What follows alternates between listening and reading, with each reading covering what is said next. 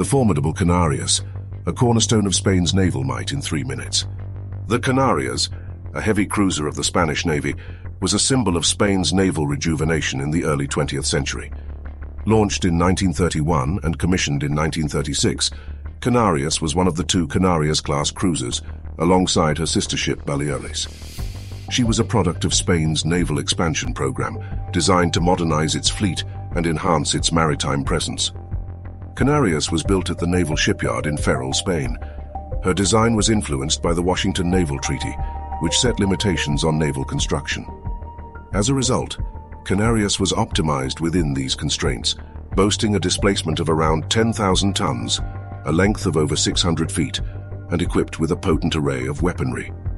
Her main armament consisted of 8 203 mm guns, complemented by a secondary battery of anti-aircraft guns and torpedoes, making her a formidable adversary in naval engagements. The outbreak of the Spanish Civil War in 1936 saw Canarias playing a pivotal role. Under the command of the nationalist faction, she quickly became one of the most significant warships in the conflict.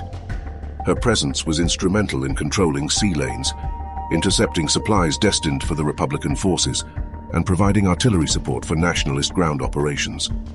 Canarias was the flagship of the nationalist navy and sank 34 ships, including the Spanish Republican Navy destroyer Almirante Ferrandis during the Battle of Cape Espartel and the Soviet merchant Komsomol off Oran, both in the second half of 1936.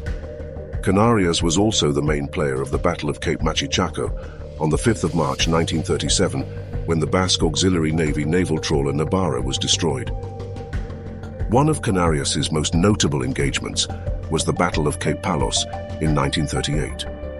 In this naval confrontation, she faced off against Republican naval forces, demonstrating her superior firepower and tactical capabilities. However, the battle also resulted in the loss of her sister ship Baleares, a significant blow to the nationalist navy. Following the end of the Civil War, Canarias continued to serve in the Spanish Navy, undergoing several modernizations to keep pace with evolving naval technology. During World War II, she took part in the search for survivors from the German battleship Bismarck in May 1941. After the war, Canarias participated in various peacetime maneuvers and represented Spain in international naval reviews, cementing her status as a flagship of the post-war Spanish fleet. However, as newer ships entered service and the nature of naval warfare changed, the role of Canarias diminished. She was eventually decommissioned in the 1970s, marking the end of an era for the Spanish Navy. In the picture, you can see one of its preserved turret.